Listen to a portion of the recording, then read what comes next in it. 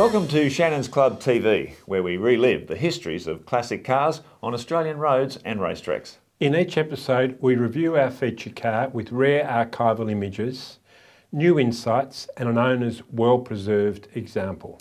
We'll also get some market tips from the Shannons auctions team. In this episode, we look back at the Holden model, which included the hatchback and the fabulous A9X, the LX Torana.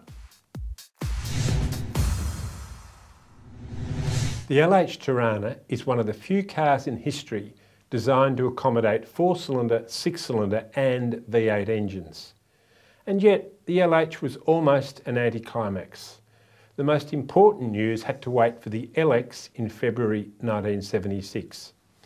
GMH had originally planned to launch the exciting hatchback alongside the LH sedan, but simply couldn't get it ready in time. Little else was newsworthy about the LX except the column-mounted stalk for headlight flash and dipping. It also got a soft feel steering wheel and plusher upholstery. Apart from the stillborn Leyland 47, this was Australia's first offering of the increasingly fashionable configuration pioneered in Europe by Renault with its 16. It brought a new sports-focused feel to the Torana, especially in SS 5-litre guise. Mark, did the new hatchback immediately displace the sedan as the preferred race car? Oh, it sure did. I mean, even though most of the A9X road cars produced were based on the sedan, Holden's sales and marketing guru John Bagshaw really wanted to push the new hatchback as the corporate race car, mainly because he just preferred the look of it. But you've also got to take into account being a two-door, it was torsionally stiffer than a four-door, so there were performance benefits. And you'd think with that beautiful fastback shape, yeah, aerodynamically it was probably better too. So there were performance benefits in that decision as well. In many ways, the Torana hatchback was a brilliant concept. From the A-pillar back, it was a completely new car, and its design reflected the Chevrolet Monza while also referencing the brilliant Fiat 850 Coupe. But that elegant shape entailed one major compromise. The main luggage area was almost unbelievably shallow. At least there was a little more space beneath the floor where the spare wheel was housed. Headroom in the rear was tight. An ingenious $65 hatch-hutch option was intended in some way to compensate for the lack of a wagon or fashionable panel van variant.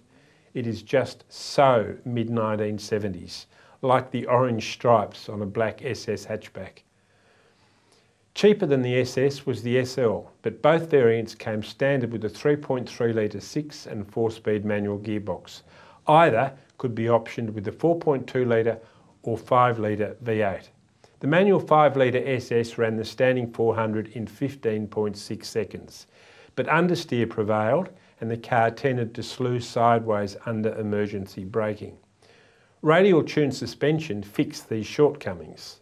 First came the otherwise boring 4-cylinder Sunbird, but in August 1977 Holden quietly launched its most exciting car to date, the fabulous A9X. Mark, who could forget that footage of Peter Brock breaking the lap record at Mount Panorama on his final lap of the 1979 race? Yeah, just unforgettable.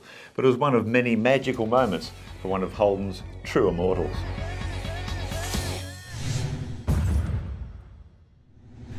The catalyst for the creation of Holden's ultimate Torana, the A9X, in 1977 was a humiliating defeat suffered by its LH sedan-based predecessor, the L34. Up until then, the L34 had been a consistent winner since its debut 3 years earlier.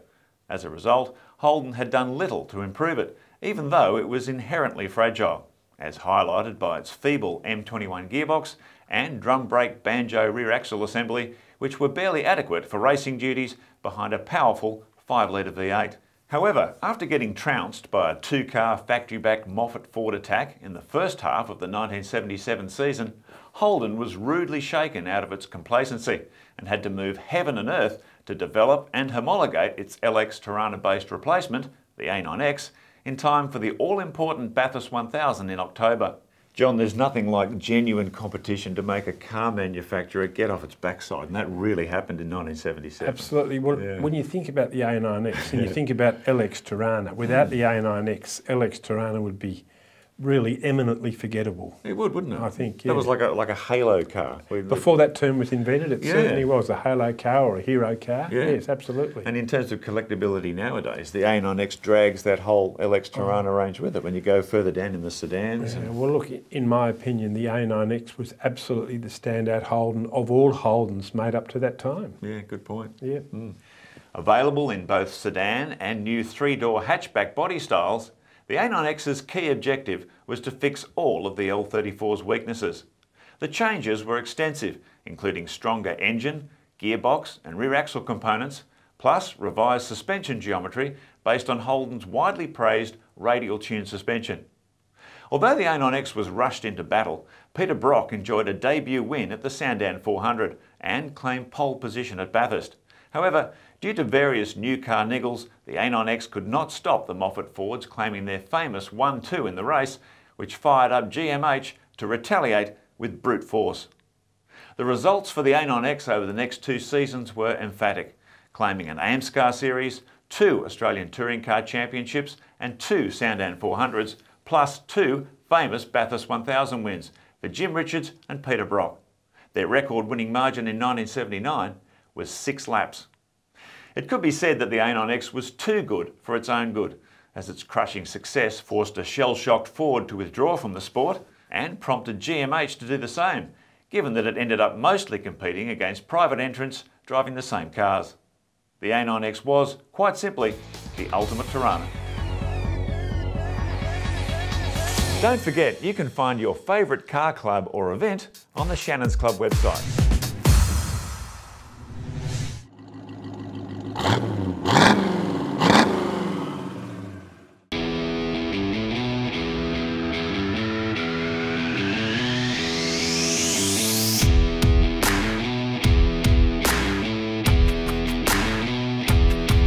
My name's Grant and this is my 1977 A9X Torana sedan.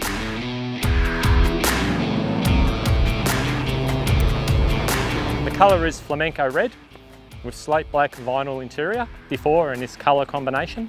It has a 5 litre 308 cubic inch V8, M21 4-speed and a Salisbury diff, which also has 4-wheel disc brakes.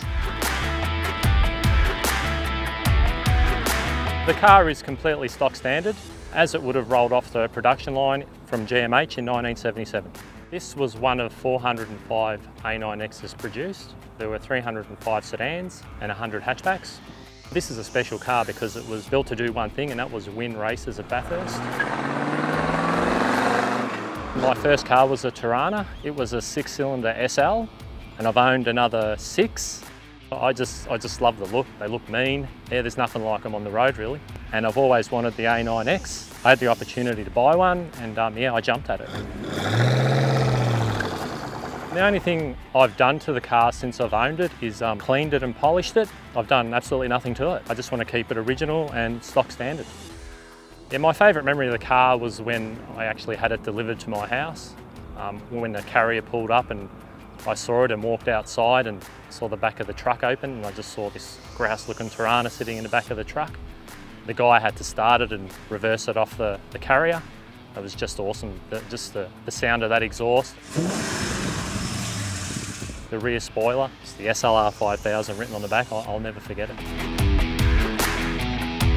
My future plans for the car are to keep it in the family and hopefully pass it down through the generations and just educate my kids on what they are and what they meant to Australia.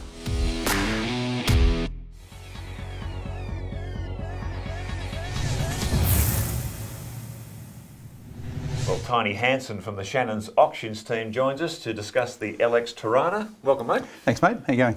Hello, Tony. Hey, John. The LX Torana. Yep. You can't help but think sedan, hatchback. Is there a real difference in the collectability of the two? For sure. Look, sedan or hatchback doesn't really matter.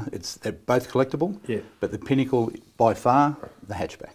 Yeah. By far. And I guess that's linked to the famous A9X model. Exactly. Yeah. Now, A9X Toranas, I mean, we had them, most of them were built in sedans, but lesser number of hatchbacks. Yes. I guess that makes the hatchback A9X the one people are chasing most. That's exactly right. Yeah. A lot of them were raced and crashed, unfortunately, through the sort of late 80s and early 90s, but they're the ones to get the hatchback. And if you find one with a hatch hutch, You're doing very, very well. So very the well hatch indeed. hatch by itself would have collectability, wouldn't it? Oh, for sure. Yeah, for sure. They change hands for a lot of money. Hatches. A lot more than they cost when they were new, and very few buyers actually wanted them when they were new. Yes. Yeah, but it was just, I just think of it as so 1970s. Yeah. Like the orange stripes on them. Yep. Oh and yeah, so the on. panel Yeah. van craze and getting up the road and seeing the wide open country. Talking about the hatchback, that's quite interesting because you had SS hatchbacks and you get one a 5 litre V8 and it also came with the 202 6-cylinder engine. Now, how would an SS 6-cylinder rank in terms of collectability? It'd be up there for sure. Yeah. Not as desirable as the V8 model, but end of the day, I don't think I've ever seen. No, they'd be pretty a rare. I six-cylinder reckon one. they'd be Very really rare. rare. Very rare. Yeah, for sure. I A lot mean, of them, I think a lot of them with the 6 cylinders over the years would have been. It'd be changed over to a like V8. they're in the showroom there and they want the SS 5 litre. They just can't quite get the pain, Can't get and so they their have head to go around it. back to the 6-cylinder. Yeah, Exactly. exactly. Yeah. And we know RTS, or radial tuned suspension, was introduced in this Torana range, but it was only about halfway through. So there's RTS Toranas and non-RTS Toranas. Does that affect values? I don't think so. No? Yeah, look, if you're lucky enough to find a good A9X, whether it be a sedan or a hatch, it's not going to make any difference whether it's got an RTS or not. It's not as if you can choose which colour you're going to buy. You have to choose what's on the market. And what about the cars further down the pecking order? The L, the SL, the SLR, SLR 5000? I mean, these sort of cars, they sit a level below A9X. Definitely level below. Yeah. The top of that range would be the SLR 5000, Yeah. and then they go down to the 4.2 and then the SLs, etc. Okay, very good. Well, thanks, Tony. No worries. And remember, you can keep up to date with all the latest Shannons Auctions news on the Shannons Club website. If you'd like your own image of the LX Torana in competition, visit AutoPic's incredible motorsport photo archive. Interesting looking back at the LX Torana, John, because not only radial tuned suspension but other mechanical changes they made.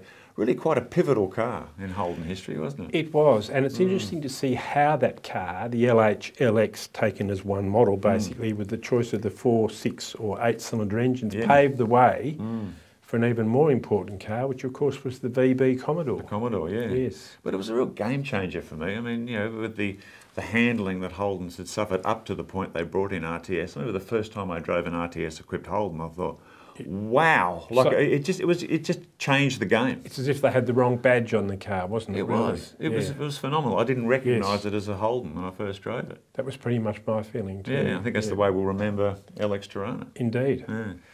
Well, we hope you've enjoyed looking back on Holden's highly praised LX Torana range, and we look forward to your company next time on Shannons Club TV. Bye for now.